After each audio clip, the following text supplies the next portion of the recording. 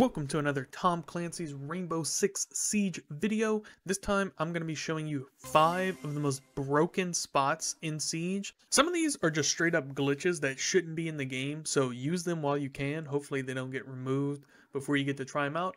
And some are just strategies that I think people don't know about or aren't utilizing properly that give you such an advantage that they should be used pretty much every round. Let's get into the video.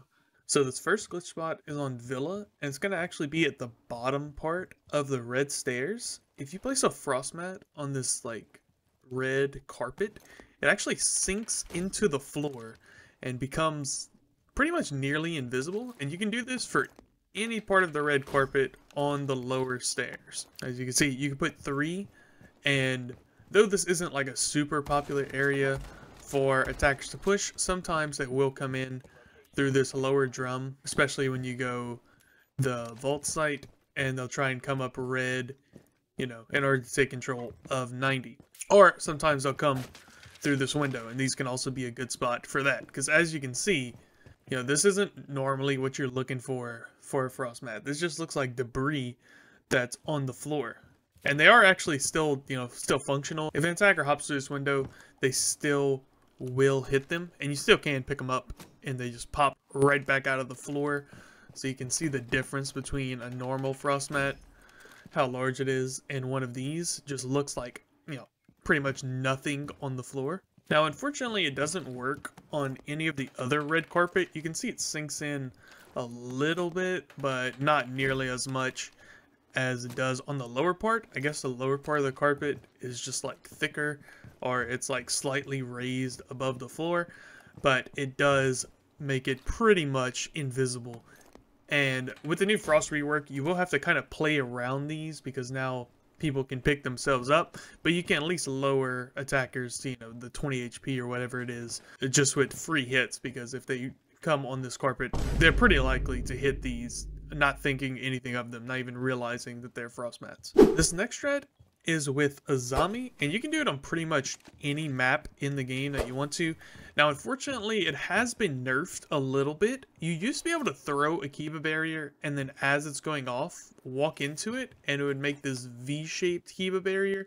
But as you can see, now it like pushes you back, so you can't get within the barrier's area of explosion or expansion. But there are still a few ways that you can create some pretty cool pixel angles just using the Kiba barriers. One way I like to do is just throw one wherever, you know, like against a wall that I'm wanting to hold. Like say I wanted to hold the kids' room window, and then the second one, all you do is throw it somewhere above, and usually at some point, I think it's not a little close, but at some point the Kiba barriers will line up, like say right here, and you can just use this angle to hold, you know, whatever you need to. Now I'm going to show you a slightly better example of this where I don't mess up the Kiba barrier, so you can see just how OP these angles can be. You toss it right here, you blow open that, now you have made like a one-way angle pretty much. And by throwing this one overhead, yes, it does cover some of your head, but also it stops the chance of people just like spraying above the barrier trying to hit you. Now they see that like you're more than partially covered on the head, and it makes it way more intimidating for them to challenge that angle. As you can see, that is my head right there. That is the only thing that the attackers can see trying to fight this angle, and I can see their entire body, so it makes it really advantageous for Azami or any defender that can just, you know, hop on this Kiba barrier, take a fight. Is a super OP thing that is for some reason still in the game, so take advantage of it while you can. This next broken spot you can use on any map that has any hatches that go up outside of the map, but this one in Strip on Clubhouse works amazingly well. As you see, you can jump and see all of these west side of the map on this balcony. You can see if anyone's sitting outside of the CC room, outside of construction, if they're pushing bedroom, if they're on the Logi hatch, if they're on jacuzzi, you can hear it from this drone. Sometimes you can see it when the smoke's not doing its thing. You can see if they're pushing the garage wall, and you can see where they're not. If there's no one on this side of the map, you know they're either pushing from dirt way over there, or they're pushing the main wall over there. And this drone is just like super OP, and also no one thinks about this hatch as existing, so as long as you don't red ping, the drone is pretty much completely silent, and they'll never even know that they're being watched from the Echo drone. You can red ping if you're like playing with randoms or something. You can get a red ping off, but generally you don't want to. You can just, you know, yellow ping them forever, and they'll never know that they're being tracked. And you can have someone, you know, playing in garage, shooting them from there, or, you know, shoot them through a closed window because you have an exact yellow ping where someone is sitting. There's just so many possibilities with this drone. But this isn't even the only map where it works. It also works on a map like Cafe, where there are hatches as well as this skylight that you can use the Echo drones for. So, say for instance, they're pushing new hatch, you can use your Echo drone to hop up and see where they are. If they're pushing the balcony, you can use this drone, hop up new hatch, or the red stairs hatch, anything you want. Now, obviously, they're probably going to notice these drones, so you can't do this the whole round like you can on Coastline, or on Clubhouse, but you still can use this, you know, in a pinch. You can maybe have a drone sitting right here. They break this hatch. You hear them doing some fighting over here. Move over. And just check, see where they are. Maybe ping someone for a C4 to come out if someone's sitting on their drone. Or if they're just holding this angle, you can let your team know. But really, any map where these open areas on the roof exist, you can use Echo drones to hop through there and get free intel on the attacking team. Now, this next spot is actually broken, so use it while you can and hope they don't remove it anytime soon.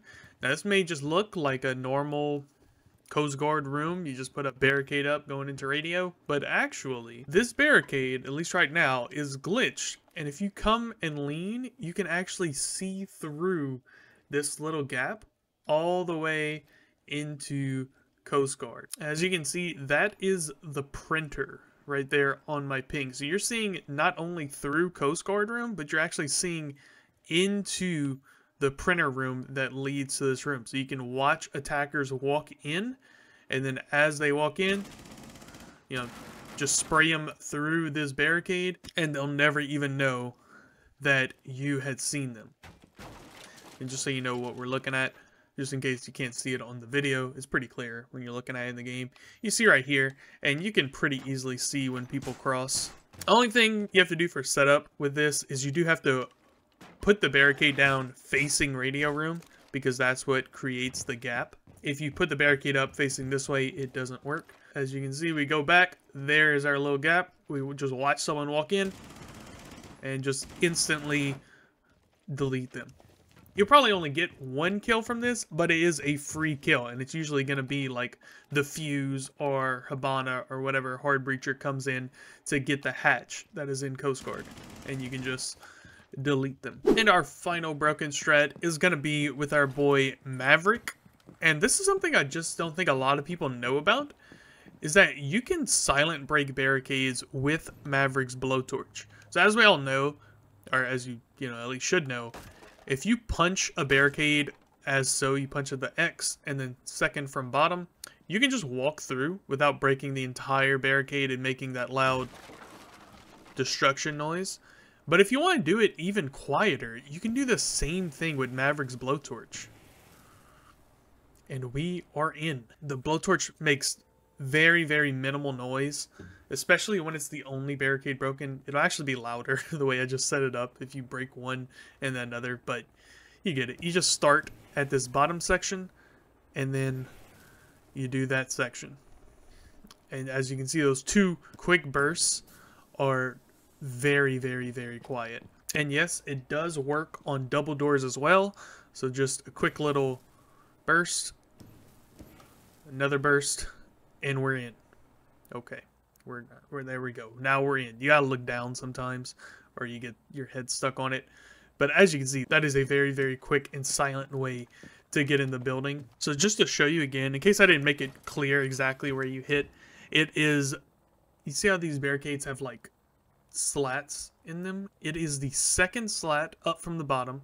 And with the Maverick Torch, you can hit it pretty much anywhere as long as it's on the side you want to go through. And then the slat right here on this X. So not the lowest one, or not the one where the paint like dribbles on it, but that one. You just hit it, and now we are in. And just to show you how fast and quietly you can get into a building. Okay, we need to get into bank.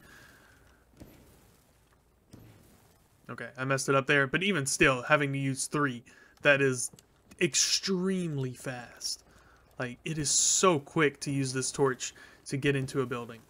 Bang, bang, and we're in. And we didn't make any noise. We didn't break any barricades. They just kind of, like, disintegrate when you hit them with the Maverick Torch. It's not like when you punch them and they, you know, like, actually fall to the ground. They just cease to exist. I don't know what happens. They burn away. You can also do this with windows, but there's really no point. Because, yes, it does work, but as soon as you hop in, it's gonna, you know, make the crashing noise anyway. You know, there's no point in doing it at that point. But yeah, those are 5 of the best glitch or, you know, cheesy strats that I know about in Rainbow Six Siege. What are your favorites? Let me know down in the comments. Do you like these strats? Are you gonna use them? All that stuff. I hope you find them effective in your next rank game. And thank you so much for watching. I'll see ya next time.